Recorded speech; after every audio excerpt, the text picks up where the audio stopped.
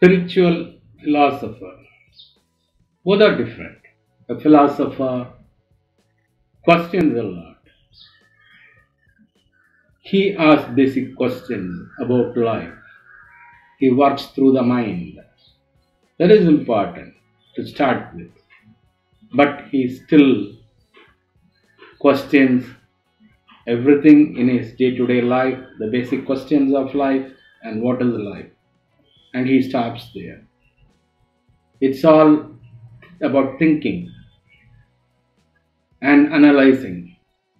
Sometimes it is not, most of the times, it is not practical.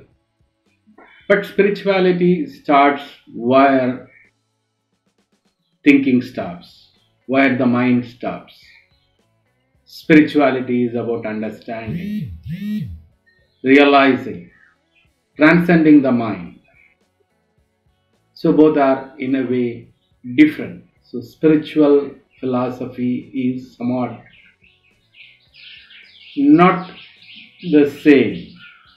Spirituality is different and philosophy is different.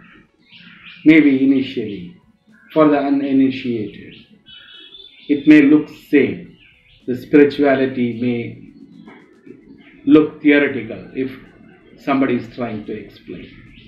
But both are different. One is with the mind and other is beyond the mind. Thank you.